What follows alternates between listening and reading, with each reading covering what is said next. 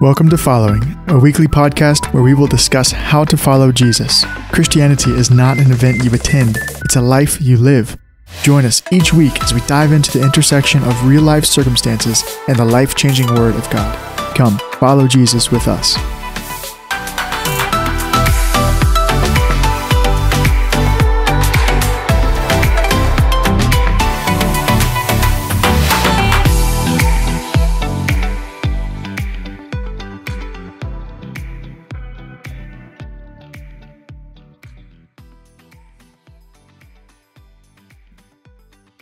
Beloved, I urge you as aliens and strangers to abstain from fleshly lust, which wage war against the soul. Keep your behavior excellent among the Gentiles, so that in the thing in which they slander you as evildoers, they may on account of your good deeds, as they observe them, glorify God in the day of visitation. Submit yourselves for the Lord's sake to every human institution, whether to a king as the one in authority, or to governors as sent by him for the punishment of evildoers, and the praise of those who do right. For such is the will of God, that by doing right you may silence the ignorance of foolish men. Act as free men, and do not use your freedom as a covering for evil, but use it as bondslaves of God. Honor all men, love the brotherhood, fear God, honor the king. 1 Peter 2:11-17. All right, welcome back to Following. Phil, this isn't John, so what's going on here? Why are we in 1 Peter today? Yeah, occasionally I step out of a series in order to do a commercial sermon or a commercial series because of the relevance of the time. You know, if something is going on in the life of the church or something going on in the life of the community or the country that, you know, I feel like it's on everyone's heart and mind, and we need to address it from the point of view of the scriptures. Mm-hmm. And I think that the leading up to the election, I think everybody is feeling a lot of angst, a lot of fear, a lot of anger, a lot of frustration, a lot of concern. And there's some really important things on the ballot, you know, not just the presidential election, but even in our own state with the abortion amendment. So there's a lot of things to think about and talk about from a biblical point of view. And so for the next 4 weeks at Make It FBC, we're just going to be looking at some key texts that kind of inform our hearts about where we stand biblically and how we as Christians should be living. And so we began that series with a look at 1 Peter 2 yesterday, because Peter is addressing the church living in the midst of a hostile culture. And how are we to live? What are the habits of our life? What should we be doing as we prepare for the end of days? You know, every 4 years, people think that the end of the world is going to happen. It may happen. It may not happen for another 1,000 years. We just don't know. No one knows the day or the hour. Yeah, but we also probably shouldn't base that on our America's presidential, election cycle. But the reality of it is, Jesus said to just be ready. And how is it that we are to be ready? Well, I think it is to live the life that He has given us in His Spirit faithfully, to live out the kingdom of God. And so Peter gives us, 7 commands in this short text of Scripture to do. So I would encourage you to to meditate on this passage of Scripture and make these things habits in your life. And so that's why we stepped out of John. We'll come back to John in a few weeks, but that's where we are today. Yeah, I think it's really important there that what you said there. These are 7 commands from Peter. This is inspired text from the Holy Spirit, written by Peter.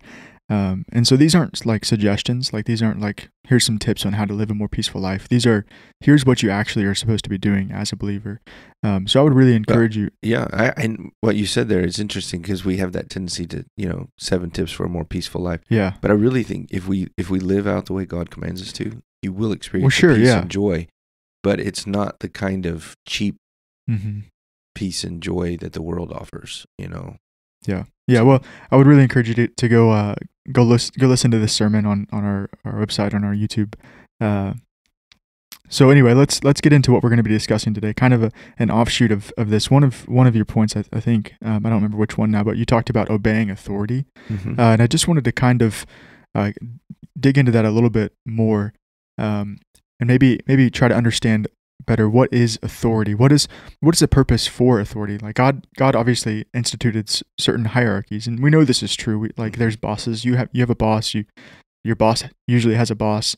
there's always somebody that you're answerable to, who's above you, regardless of your station. Right. And so, what is the purpose of authority in the believers' lives? And specifically, the authority we're talking about, government in our life today. Yeah, in verse 13, he says, "Submit yourself for the Lord's sake to every human institution." The word institution there is creature. Submit yourself to every human being who has a legitimate place of authority in your life. And I think in our culture, we've almost made a virtue of rebellion against authority, kind of thumbing your nose at the man, so to speak. And I don't think that's healthy. I don't think it's godly, and I don't think it's biblical. It doesn't mean that we can't speak up to laws and policies and positions that are wrong or that don't match the scriptural idea that we don't agree with. That's part of being in a democratic republic, is that we as the people have the right to speak into our governance. We have the right to elect our leaders. And so that's a gift from God. But once those leaders have been elected, then we have a responsibility to submit to them as our authority. In Romans 13, Scripture is very clear that God has instituted governmental authority for the flourishing of human society. Yeah. It doesn't mean that all human authority is done perfectly. It doesn't mean that all governments are done perfectly. Many of them are done horribly. And people don't flourish. They suffer immeasurably underneath sinful, selfish human beings. And so, but that doesn't mean that authority in and of itself is bad. The authorities that exist in this world are a reflection of the ultimate and true authority that God has over all that exists. And so God has instituted authority structures, whether it's governmental authority in the family. Parents have authority over their children, and one of the most fundamental commands that God gives to children and to students, teenagers, is to obey your parents in the Lord, for this is right. And I think this idea that parents don't have authority over their children, that we have to kind of just coax them into doing right, it's wrong. The Scripture is very clear. If children want to be pleasing unto the Lord, it begins by doing what mom and dad say. Yeah. And so, but obedience to somebody really chafes, because you have to acknowledge by your submission that this individual has authority over you, that you are voluntarily placing yourself under their will to an extent. And so that really bothers our highly individualistic society.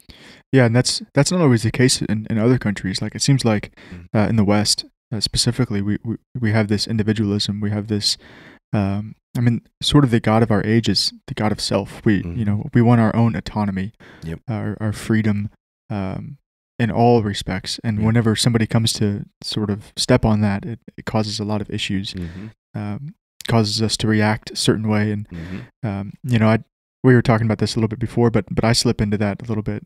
It's very easy to do, that's like, don't tread on me type of stuff. It's very easy for me to slip into that kind of mindset. But I don't necessarily think that that's good or right, because like you said, God has instituted authorities for good. They're supposed to wield the sword for righteous purposes. And so one thing you mentioned as you were talking was, just because we're submitting to authorities doesn't mean we can't speak up against certain laws or certain propositions. And so how do we do that respectfully? And because Peter says to respect all people. So how do we do this in a Christian way? Yeah, and it's not just that Americans that have that privilege or that responsibility. Like, if you go all the way back to the first century church, when they began to be persecuted heavily for being Christian, the leaders of the churches would protest that, in the sense that they would write letters to their governing authorities. They would argue their case that this is wrong, that it should be stopped, that this kind of behavior towards Christians is just morally wrong and should not be happening. The Roman leaders didn't always listen to them. They oftentimes killed them anyway. And what is interesting is they argued forcefully but graciously. Yeah. Right? There's a difference between being angry and hostile and hateful and demeaning and condescending. They didn't act like that. They argued clearly. They argued biblically. They argued cogently. But at the end of the day, if their argument failed to persuade the government, they died for their faith because they chose to be faithful to the Lord, even though it meant death. And I think for some of us is in our current society, when you argue, but we're arguing not from the rightness of it, but from a fear of the consequence of failing to win the argument. We don't want to suffer. And the very idea of suffering is so repugnant to us that we become hostile. We're almost like backed into a corner, and we're fighting to get out of that corner. And I think that's a difference that you see in the ancient Christian and the modern Christian, or even modern Christians in other parts of the world that are suffering for their faith.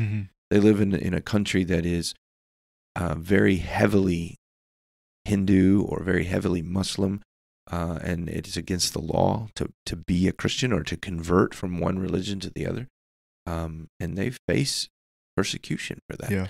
So I think we as Christians have to speak up in legitimate ways, whether that's running for office ourselves and arguing for a biblical worldview to be established in our laws. And some people have this idea, well, we have to maintain the separation of the church and the state. I think it's a misunderstanding of that. Yeah, I agree. Everybody is arguing from a spiritual, theological worldview. Secularism is a worldview. It's just as much a religious worldview as Christianity is. So just kick Christianity to the curb because that's an illegitimate play. But we have to argue even for that. So, but I think we need to be running for office. I think we need to be writing articles and blogs. We need to be writing letters to those who are leading us and saying, this is what's happening. This is wrong. This is why it's wrong. But we can also appeal to the Constitution. The Constitution of our country was written as kind of a groundwork from which our laws come. And if a law proves to be unconstitutional, it can be overturned, as you saw with Roe v. Wade. So there are things that we can do and we should do as Christians. But the demeanor with which we do it matters. Yeah. We should put away all anger and all malice and all rancor and all hostility and all pride and all condescension, all of that. It needs to be put away. We need to be a people who are kind and gracious and patient and gentle. The very nature and personality of Jesus should be seen in how we respond. Jesus responded to the authorities that were wrong, but he did it with humility and graciousness. We must do the same. It's more about the demeanor with which we do it. It's not that we can't speak up to these things. We should and we must, especially like on the issue of abortion, where people are being murdered. Yeah. But how we do it matters very much. Yeah, makes me think of John the Baptist. Jesus called him the greatest man in that age, and he went up to was it Herod? Yeah. He went up to Herod, and it wasn't even like a policy or whatever that Herod had. He was just living sinfully. He called him out on it. Called him out. He died for it. Yeah. So that's I think the difference is we're not willing to die. We're not willing to go to jail. We're not willing to be canceled by our culture for truth. Yeah. We're not courageous enough to speak the truth into the darkness and face the consequence for it. And I think that there's two reactions that Christians have, and I think you've addressed the one where the rebellious spirit and this anger, this angst. The other one is I mean, I guess you did address them both, but the other one is Christians who just stick their head in the sand. And well, or I don't know. It's almost a fatalism. What'll be, will be. And I don't think that's right either. I don't think it's biblical either. The Lord, throughout the Scripture, talks about how we have the responsibility to act, to do, and life is affected by our choices. Like we're not robots. There's nowhere in the Scripture you find something like that. Fatalism is not biblical providence. We do serve a sovereign God who oversees all of creation, but human action, we're actually making choices that God is actually responding to us in real ways, and our choices matter, and we're held accountable for those choices because we're doing what we want to do. And so we can't just stick our heads in the sand. We've been given a gift to live in a country where we can have a voice. We Yeah. can vote on these things, and we should be educated voters, and we should be regular voters. We should be practicing this kind of governance that we have. We are a self-governing nation. So Christians should be speaking into that, should be voting into that,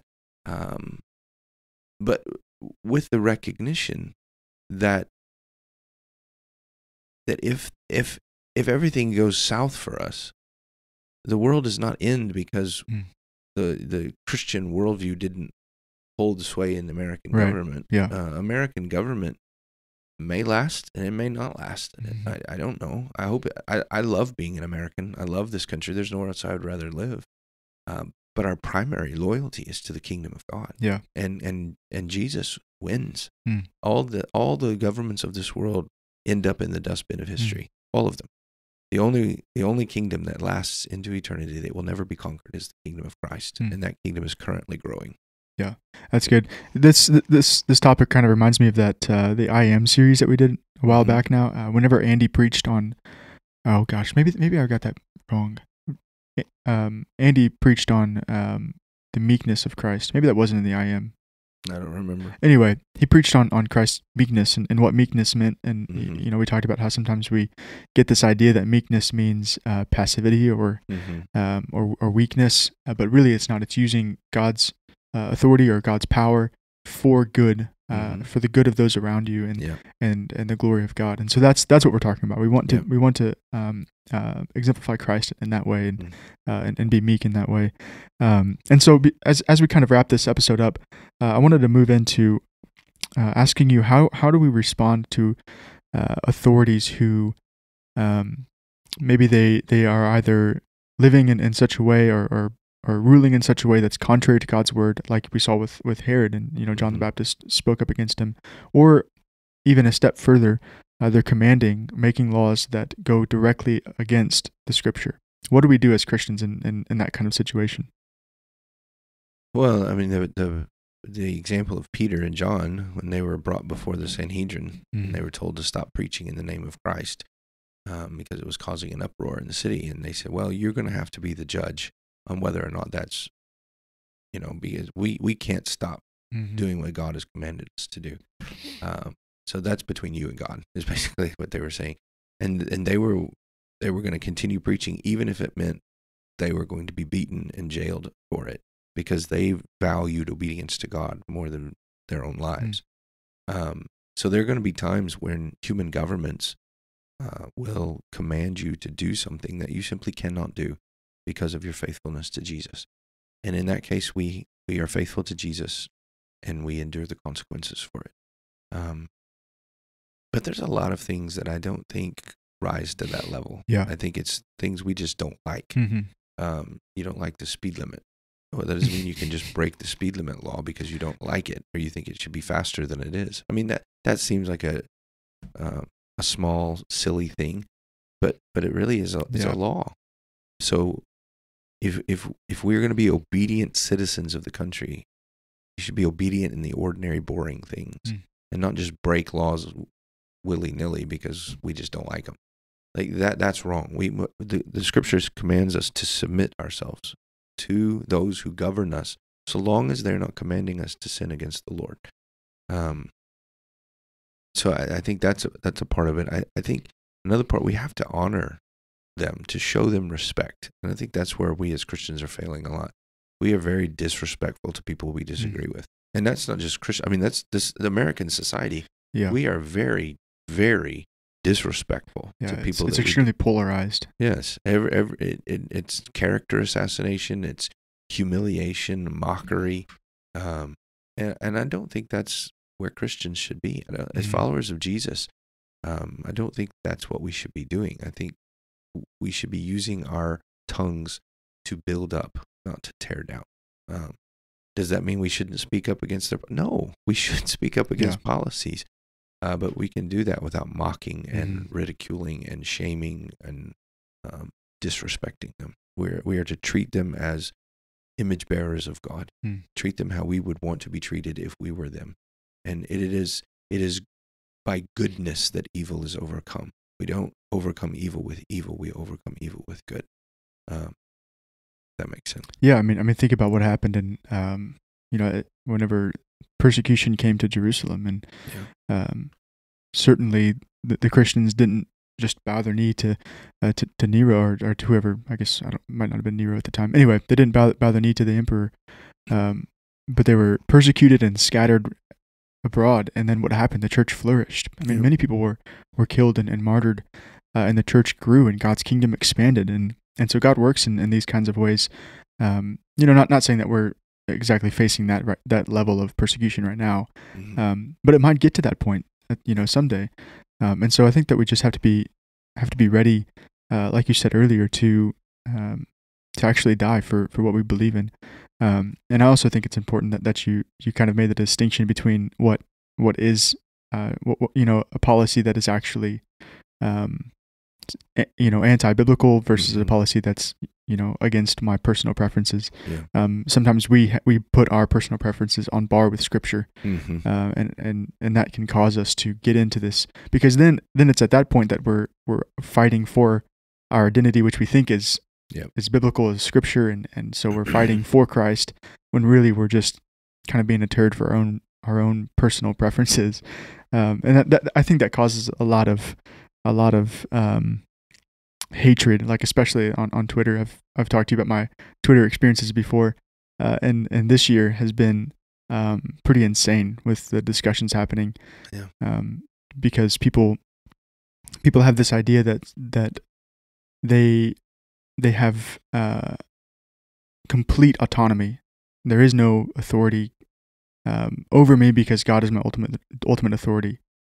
And it's completely nonsensical to think like that. It's not what the Scripture says. Yeah. So, you have to be very careful with that kind of thing. This is some gray area. Like, we have to submit to legitimate authority, so long until that authority says to do something that God has commanded us not to do, or something. But when we have to go against that authority, we should do so from humility and gentleness, and a willingness to embrace the suffering for the glory of Christ. Yeah, absolutely. And also noting that you're submitting yourself to Scripture's authority, not your own preferences. And so I guess as we close, I would just encourage you to pray for wisdom as the election approaches.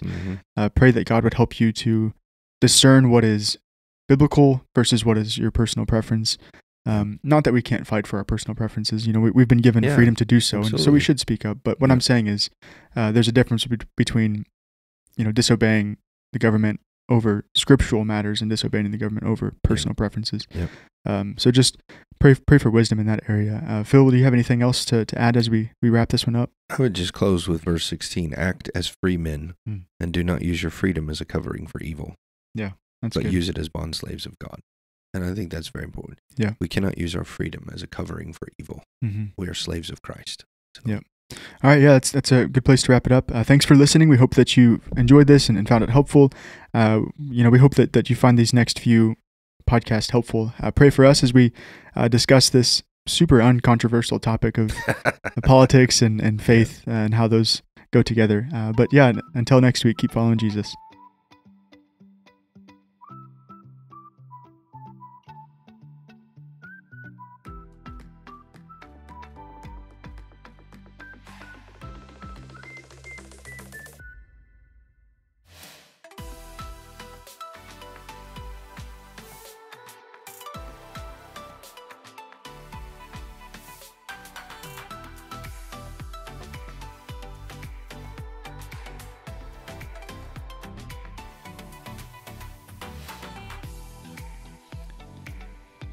Thanks again for tuning in to Following. We truly hope you enjoyed this episode and found it helpful. If you did enjoy this episode, we'd ask that you go and hit that follow button and share this podcast with your friends and your family.